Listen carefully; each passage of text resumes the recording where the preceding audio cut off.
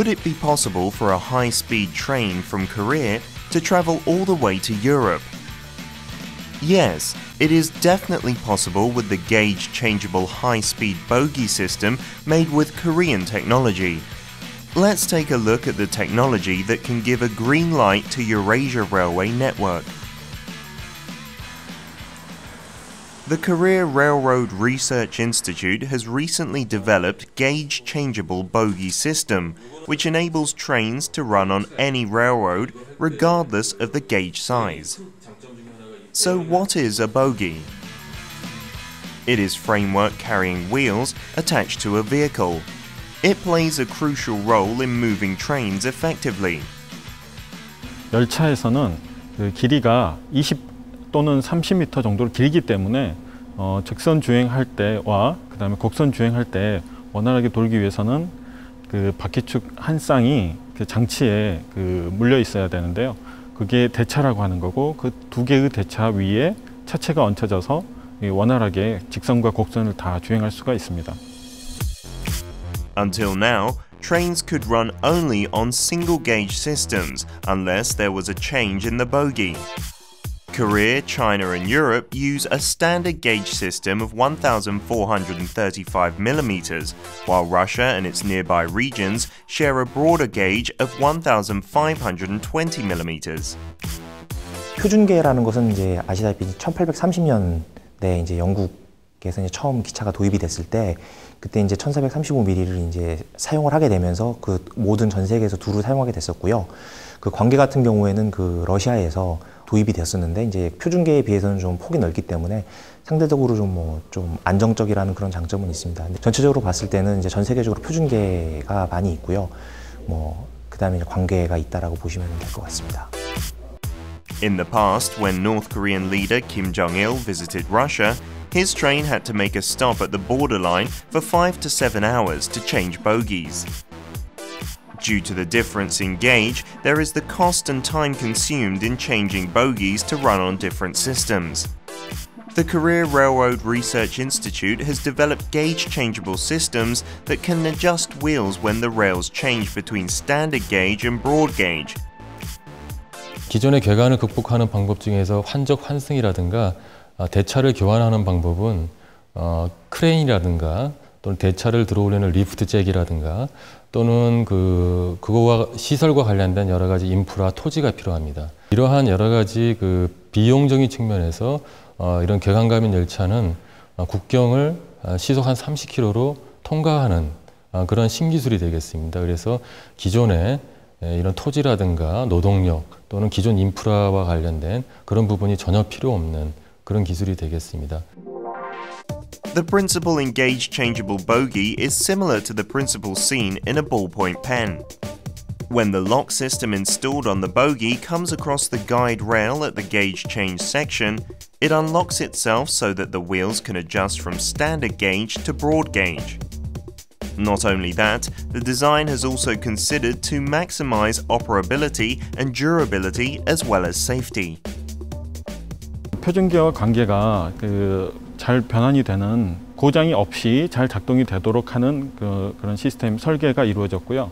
표준계 우리나라 레일 형상과 똑같이 만들어 가지고 약 200km 이상의 주행 속도 시험을 했고요. 관계 시험을 할 때도 러시아 궤도의 폭만큼 관계로 벌린 다음에 주행 시험을 동일하게 했습니다. In comparison with gauge-changeable system used in Europe, the system developed in Korea showed competitive edge. 장군부 질량을 40% 정도 그 질량을 경량화하고요. 그리고 또 부품 수는 절반으로 줄였습니다. 그래서 외국 제품에 비해서 저희들은 한 2,000에서 3,000km 정도 운행이 가능하고요. 또 고속으로도 운행이 가능합니다. By putting the gauge-changeable system developed by the Institute in commercial use, it will only take a minute for the train to run on different gauge. That is, the time taken to travel from Seoul to Vladivostok will be shortened by 7 hours to 13 hours from 20 hours by using the new system. In cost competitiveness, the gauge-changeable system is more efficient, by about 2.8-fold. The newly developed gauge-changeable system is valued to have opened doors for Trans-Eurasia Railway travel.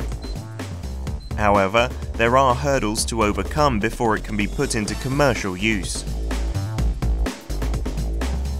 이 궤강가변 시스템은 그런 지역을 좀 더 빠르고 안전하게 운행이 가능한 그런 통합 물류 체계, 통합 운송 체계를 구축함으로써 그 지역 통합을 가속화하는 데 상당히 큰 의미가 있다고 볼 수 있겠습니다. 주행 시험이라든가 궤강가변 변경 시험을 위해서는 양자 간 협력뿐만 아니라 동북아 영내 국가 간의 다자 간 협력을 통해서 이러한 시스템이 실제로 운행이 되도록 이런 앞으로의 협력 메커니즘을 마련할 필요가 있습니다. Gauge-changeable bogie developed by the Korea Railroad Research Institute has opened doors for Eurasia Railway, traveling through Russia and Europe. It will also provide new opportunities for international relations and global distribution networks through the Silk Road of the 21st century.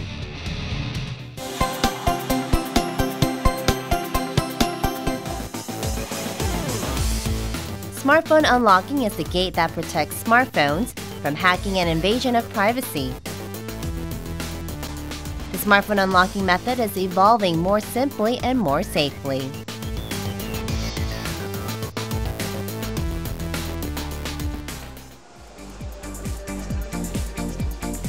As smartphones with new security functions are being launched one after another lately, early adopters are increasingly visiting mobile phone stores.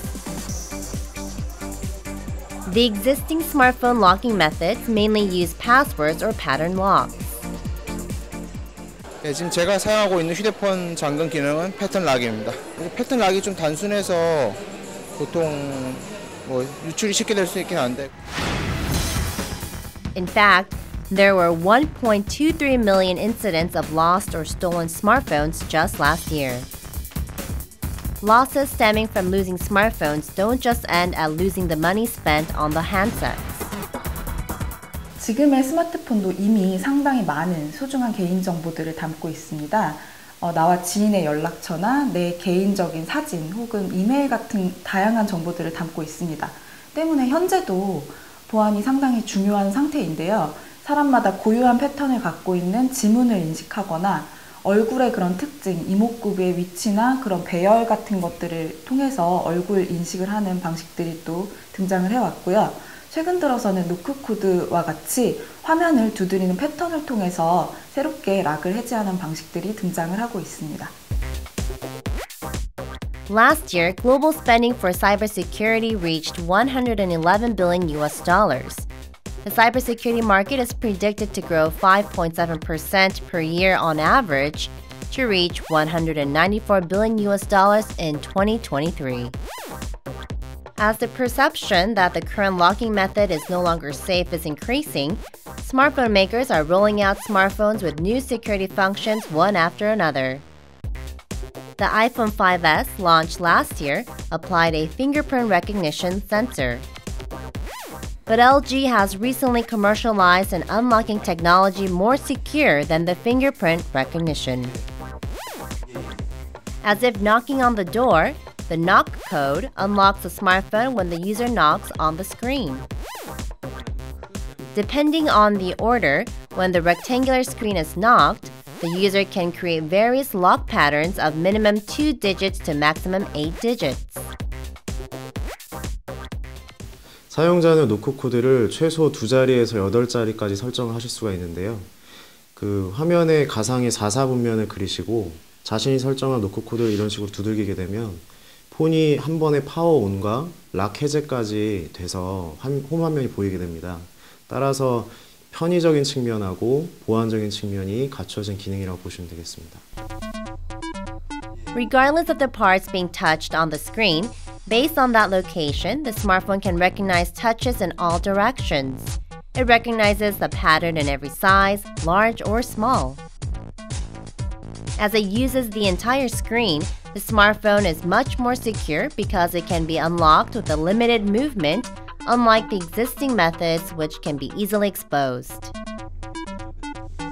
4자리 숫자를 입력하는 그 비밀번호 방식의 경우에는 10,000가지의 그런 조합이 가능합니다. 하지만 노크 코드의 경우에는 86,000여 개 이상의 조합이 가능하기 때문에 좀 더 보안 수준이 높아졌다고 할 수 있겠습니다. Then which unlocking functions can we meet in the near future? A small and medium-sized Korean firm has recently developed an iris recognition sensor for mobile phones. Even though it is small with a size of more or less than 1 centimeter in length and width, it touts an outstanding recognition function. 그 홍채 인식 카메라를 초소형화시켰다는 그 의미는 다양한 분야에 제한되는 어떤 분야가 아니라 다양한 분야에 다 적용하는 것이 용이하다.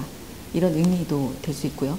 기존 홍채 인식 기술이 극복하지 못했던 여러 가지 문제들, 즉 인종별 다양한 컬러, 그 다음에 조도 문제, 위족, 그리고 고가의 장비, 이러한 문제들을 모두 극복해냈다는 겁니다. When the user comes close to the mirror of the iris recognition sensor, the shape of the iris reflected in the mirror is entered into the sensor. Like this, after the sensor configures the user's iris, it recognizes the iris nearly in real time in just 0.3 seconds. In particular, whenever the sensor recognizes the iris reflected in the mirror, it studies its shape and updates the data on iris, so its performance gets even better.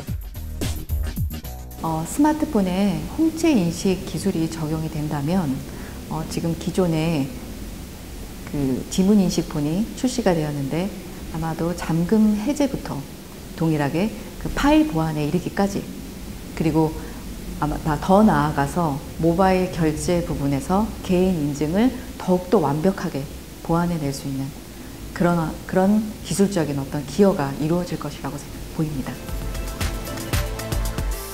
Going forward, biometric identification technology is likely to be the biggest battlefield of the smartphone unlocking competition.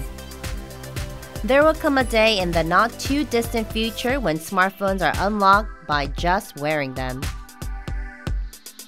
네, 그리고 지금 상당히 이슈가 되고 있는 웨어러블과 결합이 된다면 스마트폰의 잠금 해제 방식도 많이 달라질 것이라고 예상을 합니다. 예를 들어서 가까이 착용하고 있는 스마트폰이 생체 신호를 이용을 해서 잠금 해제를 하고 사용자를 인증을 한다면 가까이에 들고 있는 스마트폰에서는 굳이 잠금 해제를 하지 않아도 될 것이라고 예상을 하고 있습니다. Amid the growing cybersecurity market, the smartphone unlocking technology will evolve to protect personal information.